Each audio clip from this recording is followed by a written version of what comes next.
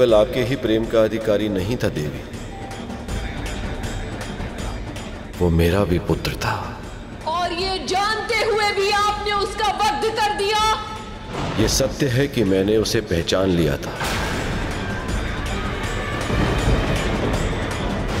पर बहुत प्रयास करने के बाद भी वो मुझे पहचान नहीं पाया।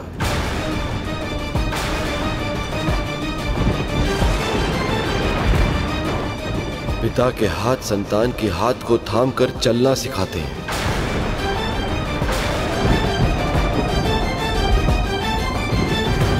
पर मेरे इन हाथों से उसका वध हो गया।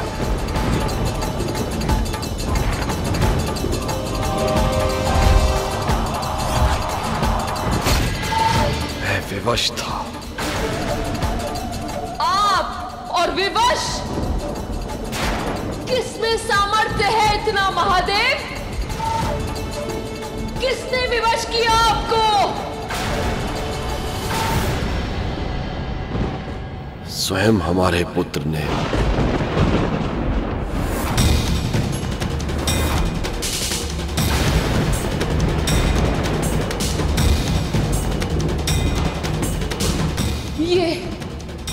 ये संभव नहीं है।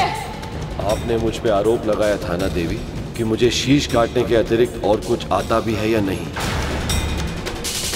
मैंने कभी केवल शीश नहीं काटा, सदैव उसमें छिपे अहंकार को काटा है।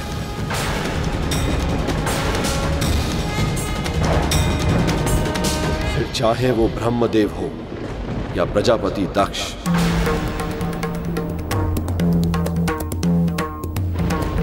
हमारे पुत्र के भीतर भी अहंकार उत्पन्न हो गया था। वो अहंकार जिसके कारण वो अज्ञानता के अंधकार से बाहर ही नहीं निकल पा रहा था।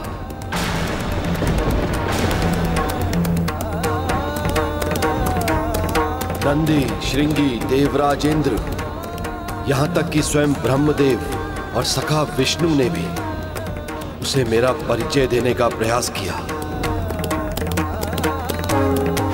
पर उनके कथनों को ना तो उसने सुना और ना ही समझा।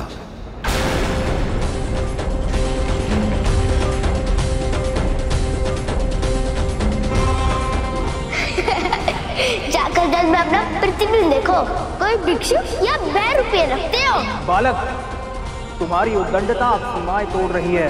जब अहंकार बुद्धि पर हावी हो गया था और वह चालता विवेक पर भी, तब उन्होंने ब्रह्मा जी का शीश काट दिया था। ऐसे है हमारे महादेव। वैसे ब्रह्मदेव, आपको मुझे उपदेश देने का या उद्दंड देने का अधिकारी क्या है? अपनी उद्दंडता भूल गए?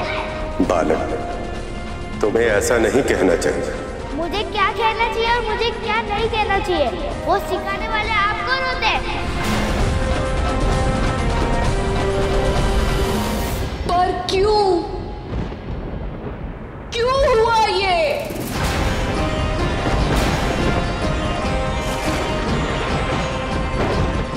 देवी,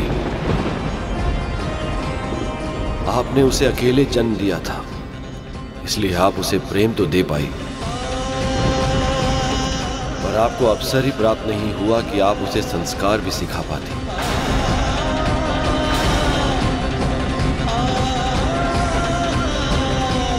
और बिना संस्कारों के अहंकार दूर होना यह संभव नहीं था।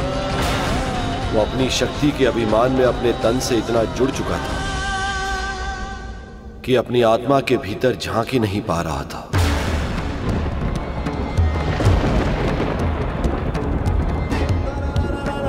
अगर झांक पाता तो समझता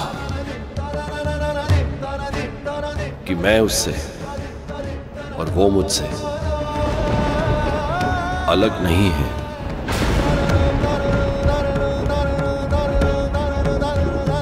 एक ही तो थे हम दोनों।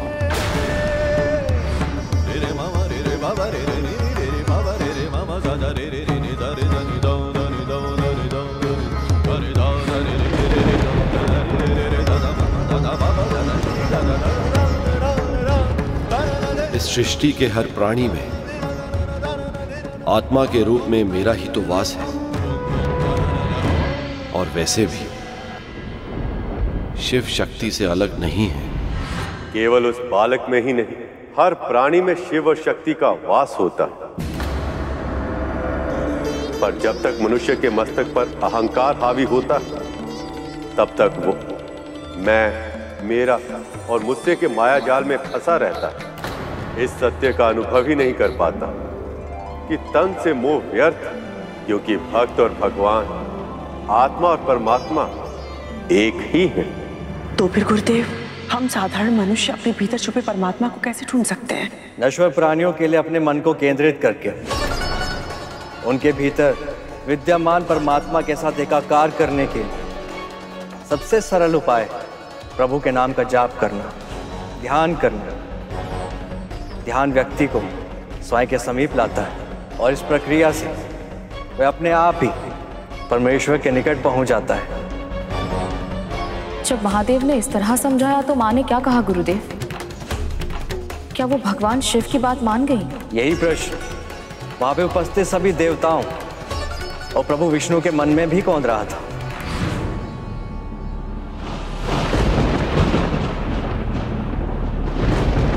दुखद है, पर सत्य यही है देवी।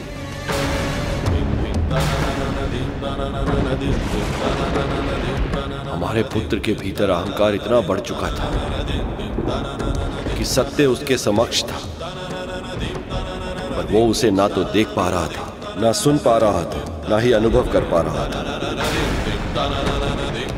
केवल अब शब्दों का उच्चारण कर रहा था उसका मुख।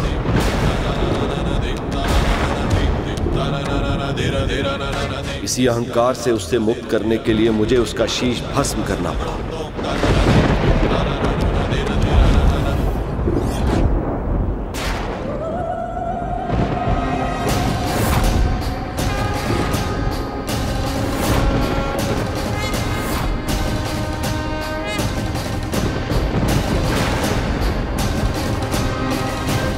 और अब आप उसे जीवित करेंगे महादेव।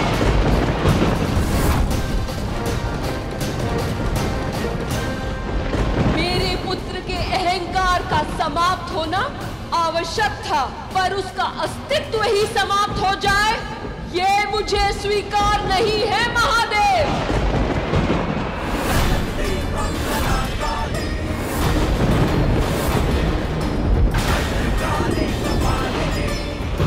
दंड आवश्यक होता है, पर दया अनिवार्य होती है।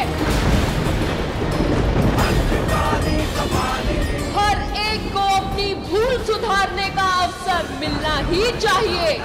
हमारा पुत्र भी इसका अपवाद नहीं बनेगा। आपको उसे जीवित करना ही होगा महादेव। आप पिता हैं, तो मैं इस संसार की जननी हूँ, माँ हूँ मैं।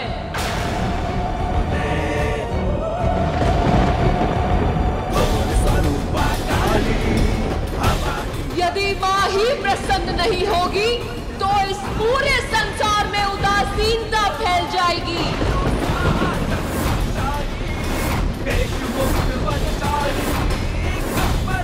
यदि आप चाहते हैं कि विश्व में जीवन फले फूले, प्राणियों में प्रसन्नता का संचार हो, तो आपको मेरा पुत्र लौटाना होगा महादेव।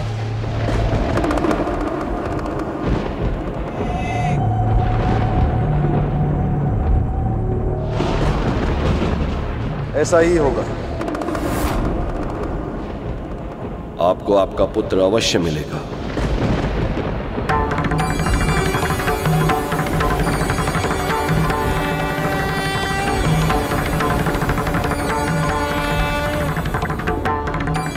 जो अहंकार से मुक्त होगा, ज्ञान का शिखर होगा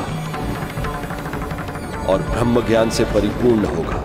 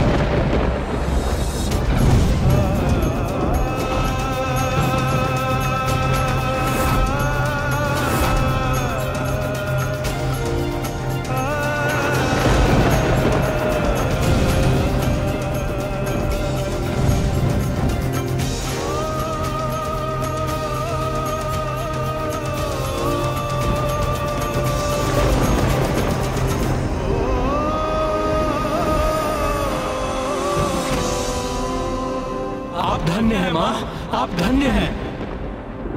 मेरी समझ सीमित है गुरुदेव, इसलिए मैं आपसे जानना चाहता हूँ, यदि पार्वती माँ को सभी को फिर से जीवित करना ही था तो फिर उन्होंने सभी देवताओं को निगलकर अपने भीतर समाहित ही क्यों किया?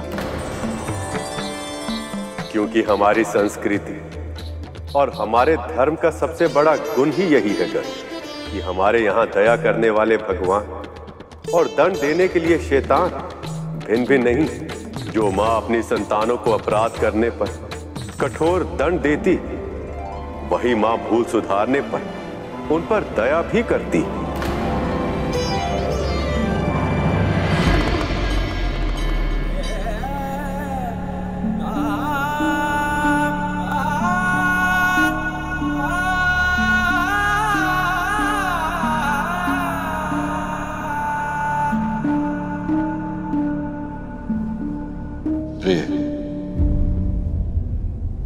विश्वास कीजिए, देव ऋषि नारद ने आपके पुत्र को दीर्घायु होने का आशीर्वाद दिया था। और आप तो जानती हैं, एक महर्षि का आशीर्वाद कभी व्यर्थ नहीं जाता। इस बालक का जन्म जितना विशेष है, इसका जीवन भी उतना ही विशेष है। और मुझे पूरा विश्वास है, इसकी जीवन यात्रा बहुत ही रोचक और दीर्घ होगी।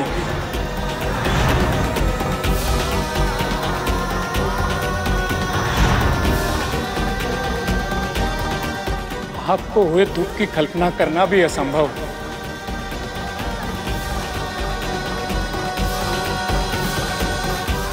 मां, महादेव,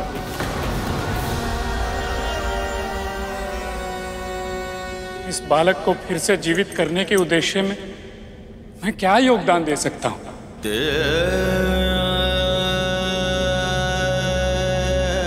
इसका वही निर्दोष मुस्कुराता हुआ मुख देखने के लिए जो भी आवश्यक होगा मैं वो सब करूंगा। बस आप। ये संभव नहीं है।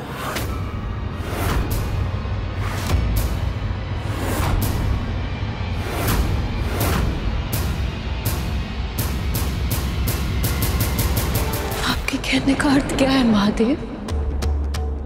अभी अभी तो आपने कहा था कि आप मेरे पुत्र को जीवित करेंगे। आपका पुत्र अवश्य जीवित होगा पार्वती, मेरा वचन मिथ्या नहीं जाएगा। पर इसका वही शीश वापस नहीं आ सकता।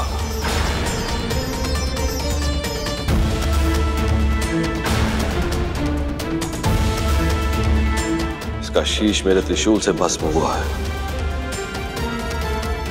और सांसारिक नियमों के अनुसार मेरे त्रिशूल से जो एक बार भस्म हो जाता है उसमें फिर से प्राण नहीं आ सकते।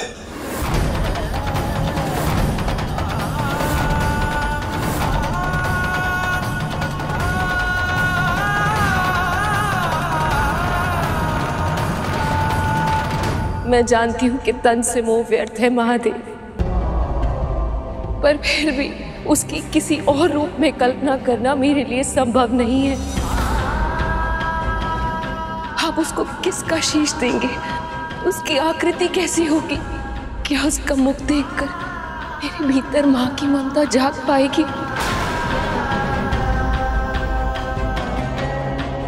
क्या उसका मुख वैसा ही मनमोहक होगा? क्या वो सबका चित्त हर पाएगा? देवी, आप महादेव पर विश्वास कीजिए, ये भी पिता, ये वही करेंगे जो उनके हित में हो।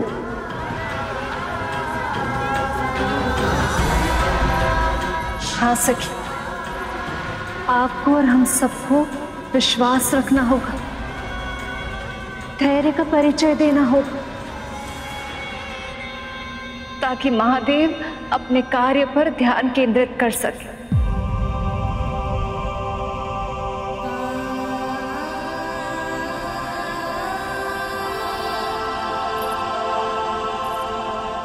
सखी, चलो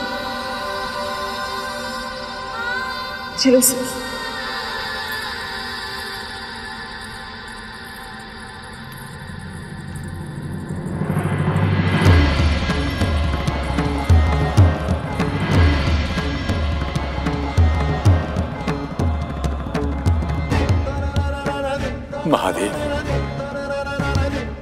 अब हमें क्या करना होगा? हम इस मृत बालक के तन को स्वच्छ करके इसके तन को नया शीश स्वीकार करने के लिए तैयार करेंगे। देवराज इंद्र,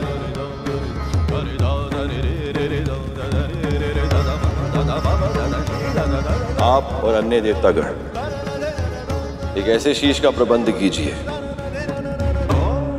जो इस बालक के तन पर स्थापित किया जा सके। उत्तर दिशा में आपको सफलता अवश्य मिलेगी, परंतु ज्ञात रहे शीश केवल उसी शिशु का लेकर आइए जिसकी मां उससे विमुख होकर सो रही है। आप धन्य हैं महादेव, आप धन्य हैं। आज्ञा दीजिए महादेव।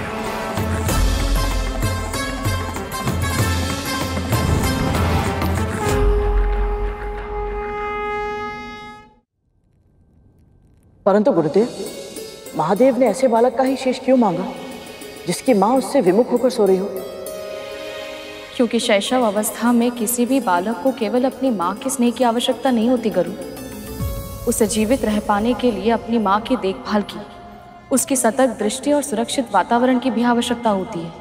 पर यदि किसी नवजात शिशु से उसकी मां ही विमुख होकर सो जाए तो फिर उस शिशु का बचना संभव ही नहीं।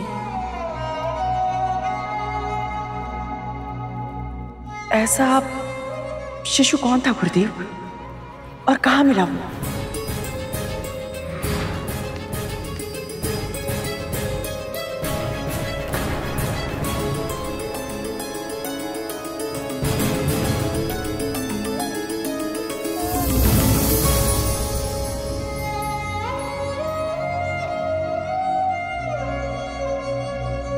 मानवों में तो एक भी मां ऐसी नहीं है जो अपने संतान से विमुख हो जाए। कहां मिलेगा ऐसा शिशु?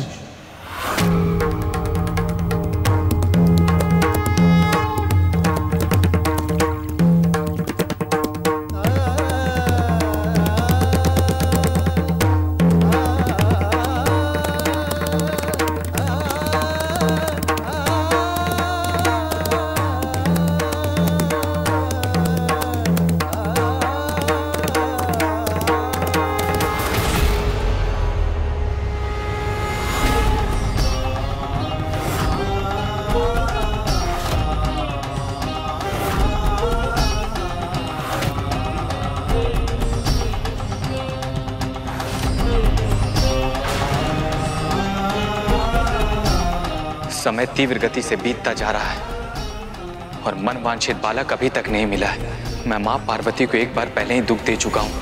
अब रिक्त हाथों के साथ लौटकर दूसरी बार दुख नहीं दे सकता मैं उन्हें। पर जिसका आदेश महादेव ने दिया है, कहां ढूंढूं ऐसे बालक को?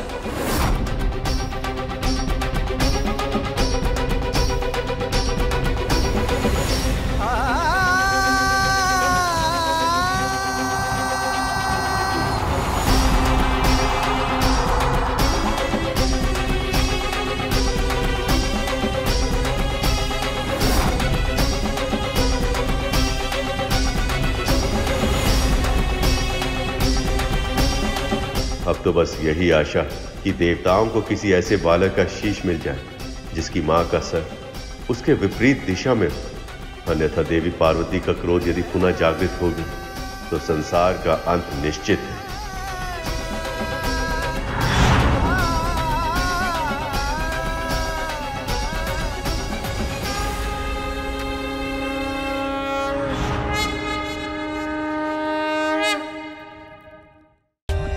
For more updates, subscribe to our channel, click the show links and enjoy watching the videos.